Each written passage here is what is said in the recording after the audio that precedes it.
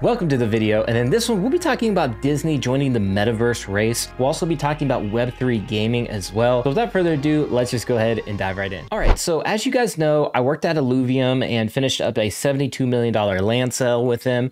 If you didn't know that, now you do. And it was during, obviously, the bear market, which is absolutely crazy. But with that being said, I'm super bullish on Web3 gaming.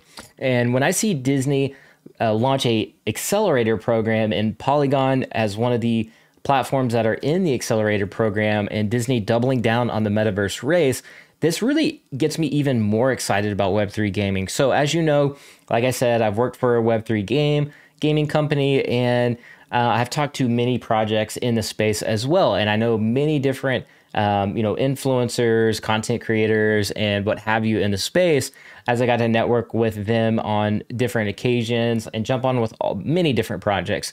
So with that being aside, it's just very interesting to see where the space is going. And when you see the stats that gaming is the #1 form of entertainment over music and movies, that is a big deal, and it's going to continue to grow year over year. And this predictions, I think, we're actually in before Meta even announced that they're changing their name from Facebook to Meta and basically going to launch their own metaverse and all that. So in my opinion, I think the predictions fall a little short, and I think games are going to continue to dominate. And obviously mobile games as well, I think that's one that's very overlooked. And you know, Vivi, they're focusing on mobile games, it seems like. And I think there'll be more of an emphasis there because with iPhones, we see the ability with augmented reality, and we see Niantic doing moves over there as well. We know that there's Pokemon Go. That's kind of what jump-started and launched Niantic, essentially.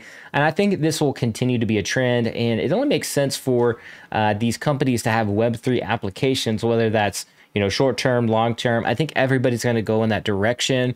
We know that Bob Iger, former CEO of Disney, has partnered up or is a advisor to a degree of Genies, and Genies is a Web3 company focused on personalization of avatars and things like that in the metaverse.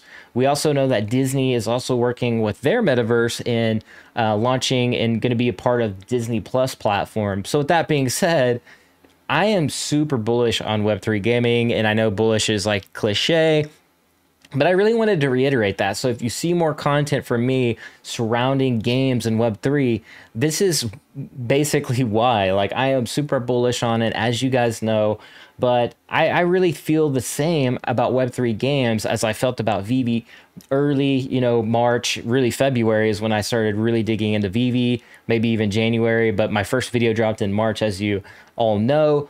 But I'm getting the same vibes in Web3, and I've always felt that way, even when I joined Vivi early on and got back into Web3 and crypto, is that I knew games were going to dominate when I knew that statistic that games were the #1 form of entertainment. And I see that going to be a trend for the foreseeable future with the metaverses, all these companies doing their own metaverses, and there's going to be hopefully interoperability as well. Things are going to look different short term than they will long term, of course. I mean, there's going to be little nuances, and we won't have full interoperability, and to me that's okay. But I'm a gamer and I love to game, and that's what matters to me most. But when I'm seeing more and more titles drop, and I see more and more the quality basically bar keep going up and up, this is how I know this is the future, essentially. And I think it's going to be vastly important to have utility with some of these early NFTs that we're collecting, even platforms like Vivi, that I think it is kind of written in, on the wall for me personally, that we will see some more types of utility with these NFTs, whether that be Marvel Mighties or whatever. They could even drop new ones, that are specifically designed for games. If not Marvel Mighties, they could do something in the future, or they could do an arcade, in the VV verse or in the your VV showrooms, where they have an actual arcade or an actual, console where you walk up to in the VV verse and you sit down, you play it with other people, or, versus the AI or whatever, right? Even basic things like Asteroid or Frogger or something like that. It could be super simple, basic applications. But with all that being said, I am super bullish on Web3 gaming, and all the IPs that we know and love. They all have games, they all have things they're doing, and I think this is the future. So I know this was more of a talking head video, but I just wanted to put that out there because from the very beginning, I actually built this channel. Obviously, came back from retirement, did a lot of VV content, but really on the back burner, been playing a lot of NFT games, Web3 games, and what have you, and been buying up cheap Web3 game NFTs out there. There's a lot of stuff in this bear market that is seriously undervalued. And I even see projects too they're building in the bear market, which is amazing to see.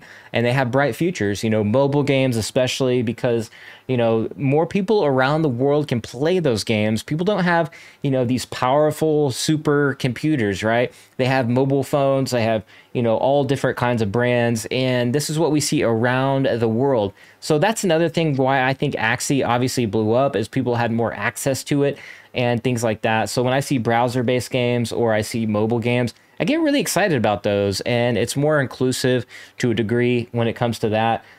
So there's a lot of little things I'm looking at when in terms of projects. It's not always the best quality game, because even then we've seen from traditional gaming that sometimes those games may fail. You know, those best quality games actually will fail in some cases. So it's not always the best quality, right? It's the games that people can have fun. There's a fun game loop, and people have access to it. So there's a lot of different nuances and factors there in terms of what makes a game successful or not.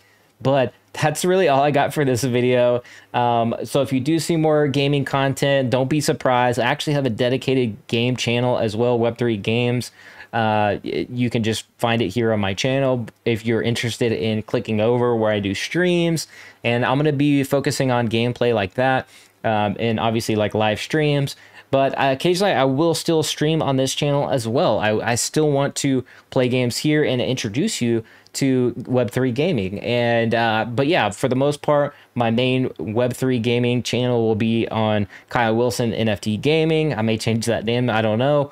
But that's kind of the status update for me. That's all I wanted to show you, or tell you rather. But with that being said, you know what to do if you enjoyed this video. And I will see you at the next video and at the blockchain. Be like an NFT, be authentic, and I'll catch y'all later. Peace.